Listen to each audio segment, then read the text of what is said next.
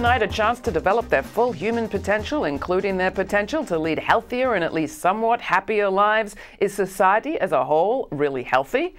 In this case, it's not my question. It's the question raised by Dr. Margaret Chan, Director General of the World Health Organization, which just finished up its first study of women's health around the world. Their verdict: societies are still failing women.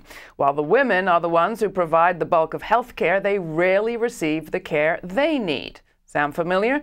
Worldwide, WHO reports women do the caring at home, at hospital, at clinics, and yet those very same institutions fail them. Take HIV/AIDS. Up to 80% of all health care and 90% of care for HIV/AIDS-related illness is provided in the home by, you guessed it, women. Yet women remain disproportionately uncared for, poorly protected, and as a result, HIV is now the leading cause of death and disease among women between ages 15 and 44.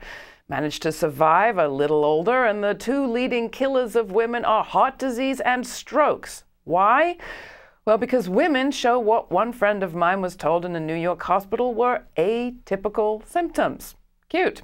As long as the male minority of the population is considered the typical patient, women apparently will keep dying because of that fact.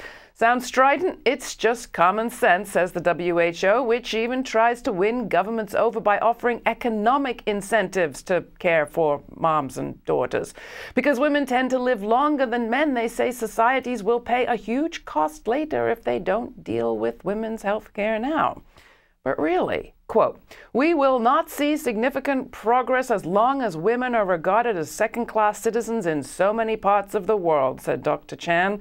Unequal power relations, she continued, translate into unequal access to health care and unequal control over health resources. What, she continues, does this say about the state of social progress in the 21st century? One can only wish that Dr. Chan had asked Representative Stupak and the House Democrats.